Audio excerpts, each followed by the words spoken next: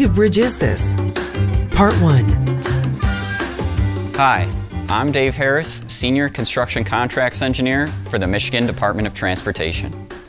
The 2nd Avenue Bridge is a 245-foot long, 96-foot wide structure built in a skewed, unbraced network tied arch configuration.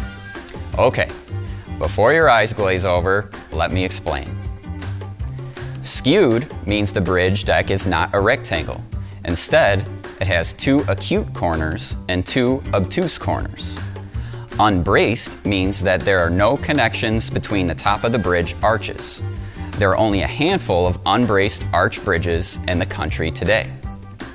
Tied arch means that the ends of the arches are tied so they cannot spread laterally under the weight of the concrete deck and later the vehicles and pedestrians using it.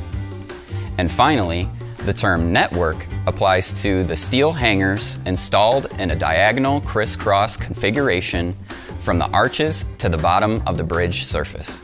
Together, these elements create a safe, visually distinctive structure that will connect the community together across the I-94 freeway. The entire arch skeleton, weighing just over 5 million pounds, was built in a parking lot on the Wayne State University campus across the freeway from its final location over I-94. We have gotten a lot of questions from the public about the 2nd Avenue Bridge, like why did MDOT choose this non-traditional bridge design?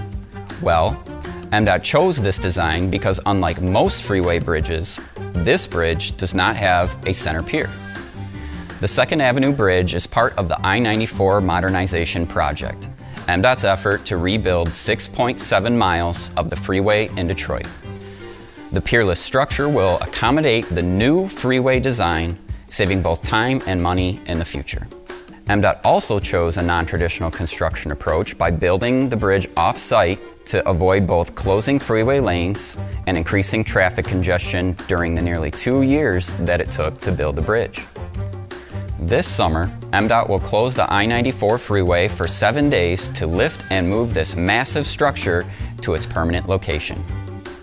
For information about the 2nd Avenue Bridge, the Bridge Move, and the I-94 Modernization Project, follow us on Facebook and Twitter. Visit the project website at i94detroit.org and stay tuned to local media.